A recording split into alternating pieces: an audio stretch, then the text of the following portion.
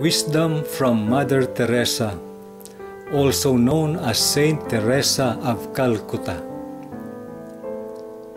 Discipline is the bridge between goals and accomplishments. If we really want to love, we must learn how to forgive.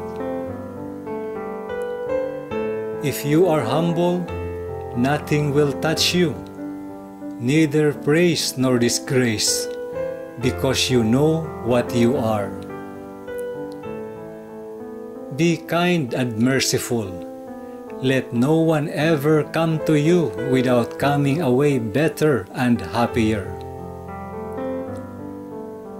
Do not allow yourselves to be disheartened by any failure, as long as you have done your best. Spread the love of God through your life, but only use words when necessary. If you are discouraged, it is a sign of pride, because it shows you trust in your own powers. God speaks in the silence of the heart.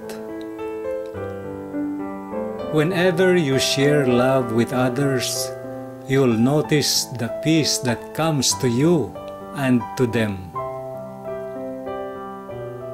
I used to believe that prayer changes things, but now I know that prayer changes us, and we change things. The best way to succeed in life is to act on the advice we give to others. If you want to change the world, go home and love your family.